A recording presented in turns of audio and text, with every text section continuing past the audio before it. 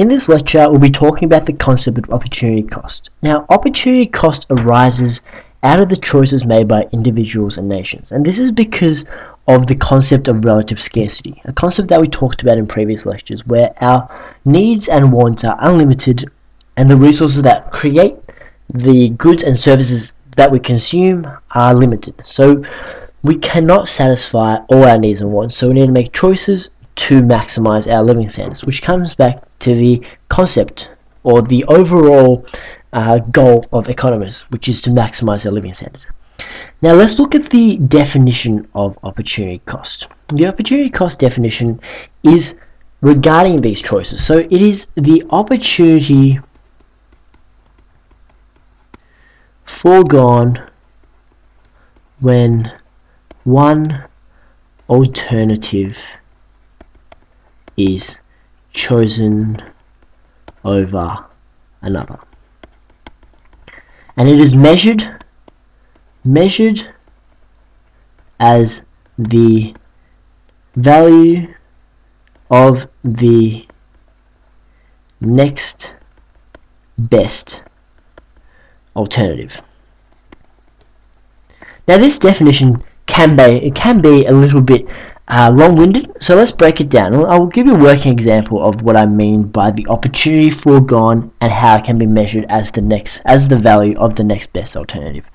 Okay, so last night I was a bit hungry, so I went to a sushi bar and there were two rolls that I really wanted. There was the salmon roll and the prawn roll. So they both would have satisfied my hunger, but the prawn roll, the salmon roll in this case was $2.50, and the prawn roll was also $2.50. So that made my decision a whole lot harder, because I only had $2.50 in my wallet, and I could only buy either a salmon roll or a prawn roll. So there lies an opportunity cost, and the opportunity cost is if I buy the salmon roll, then therefore I wouldn't have enough money to buy the prawn roll.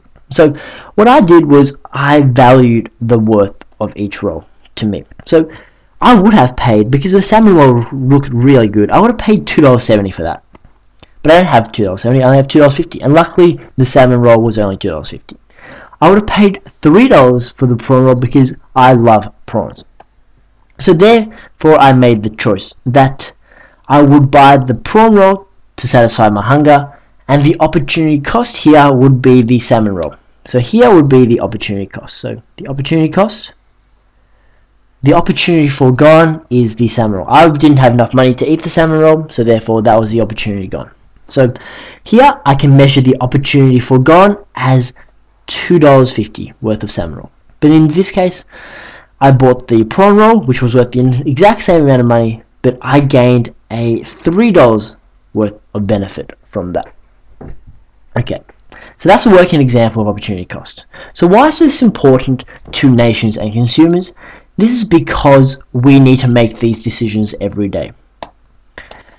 So let's break down the economy into two. So we have government and consumers, because as we discussed earlier in the lecture, businesses also come back to the idea of consumers, because those who own businesses, are also consumers. So let's go back to the two sector of consumers and the government. So what opportunity costs do they have to go through? Government. So what opportunity costs do these two types of people or organizations need to go through into their day-to-day lives? So for consumers, it might be very simple. What food to buy? And that was a concept that I had to go through when I bought my sushi. So I had to decide whether to buy the prawn roll or the salmon roll. Also, where to buy your house? Where to buy your house? So you can go inner city versus the suburbs, or even the rural areas. Now, because house purchases are so big, you can't choose it all, unless you're filthy rich, but most people aren't filthy rich. So we have to choose between inner city, suburbs, or the rural areas, which are just farms and all that. So there lies in an opportunity cost that most consumers or most households will need to go through, whether to live in the inner city, the suburbs, or the rural areas. So the opportunity foregone in this case, if you bought an inner city suburb or inner city house, will be for living in the suburbs or living in rural areas. The government, let's come back to the concept of the education and other sectors that we talked about in the video of relative scarcity. We talked about how the government could inject money into the education sector because they need more teachers, or they could inject money into the retail sector because they are struggling against other nations who have a lower cost of labor. So what the government could do that is they could subsidize either either industry. But the government, say, only has $10 million to spend in this case. So the opportunity foregone if they subsidize the retail sector would be injecting more money into the education sector. And similarly, if they subsidize the education sector, they would forego the opportunity of subsidizing the retail sector. And all these decisions are made so that we maximize our living standards. And that comes back to the fundamental concept of economics, which is to maximize our living standards and to satisfy the most needs and wants we can with the available resources. So there's a brief introduction into the concept of opportunity cost and how we allocate our resources, which are land, labor, and capital. Let's write that down. Land, labor, and capital,